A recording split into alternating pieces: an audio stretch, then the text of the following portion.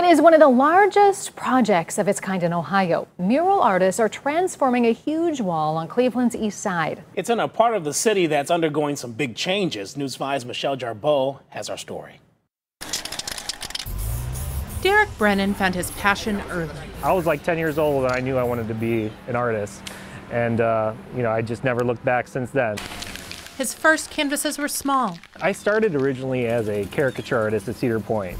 But he quickly moved on to bigger things. And this one is by far the biggest. It's very accessible to people. It's not pretentious. It becomes part of a community.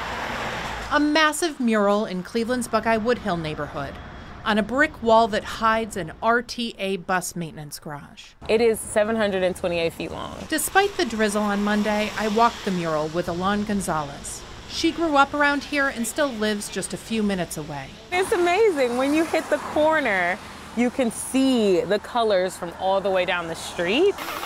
Now she's managing the project for Land Studio, a local nonprofit.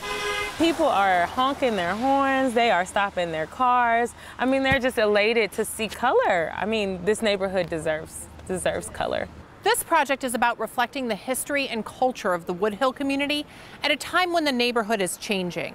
Just across the street, the Cuyahoga Metropolitan Housing Authority is working with a developer and other partners to replace this aging public housing complex called Woodhill Homes with new mixed-income apartments, rebuilding some blocks while clearing others. This is a chance to memorialize some areas that we won't see again, or at least we'll see them again in a different way. So I think that there was a sense of urgency there.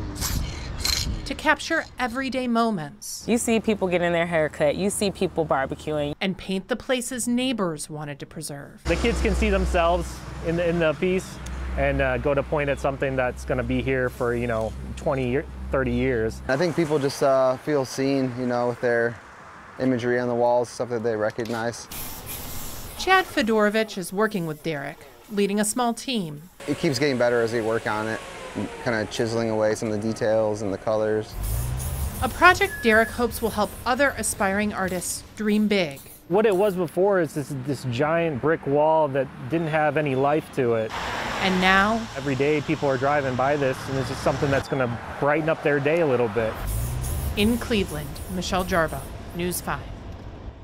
Drive by, walk by, you won't miss that. Very colorful. Good stuff there. The artists expect to complete the mural in the coming 2 weeks, and the painting is part of a much broader plan to spread public art across the east side. As for the redevelopment of Woodhill Homes, Michelle says that project could wrap up in 2026.